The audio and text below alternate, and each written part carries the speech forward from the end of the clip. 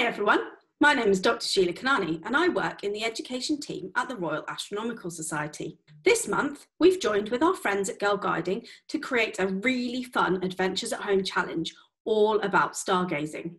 Have you ever looked up into the night sky and saw something amazing and then you've gone to take a photo of it, but it just doesn't look the same? Today, I'm going to share with you our top 3 tips on how to improve your astrophotography skills. Now, astrophotography is the practice of taking photos of astronomical objects like planets or stars, celestial events like solar eclipses or meteor showers, and areas of the night sky. The first photo of an astronomical object was taken back in 1840 using a reflective telescope. But nowadays you can use a camera, a smartphone or tablet to capture the amazing things you see in the sky. Here's our top 3 tips for taking better photos of the stars. Tip number 1, use a long exposure setting or app. This is great for landscape photography as it slows down the shutter speed of your camera. This means that your camera can take in more light, so you can capture for a longer period of time. To do this, look at your camera settings for a button called exposure. We recommend setting it between 15 and 30 seconds.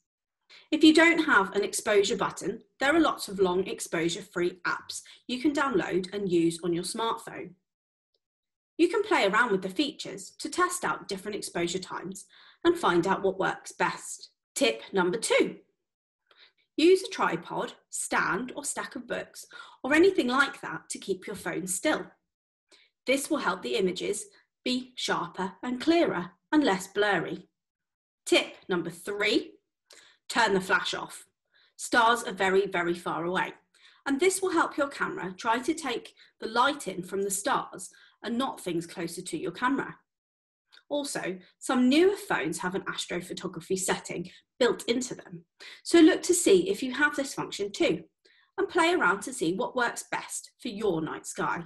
Why not take some photos before and after using our top tips to see how different they look? Can you see the stars more clearly now? Keep experimenting and improving your astrophotography skills.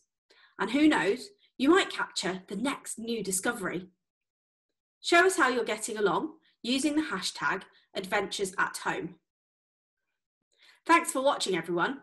I hope you've enjoyed finding out a little bit about astrophotography and our top tips for how to take better photos of the night sky. Bye.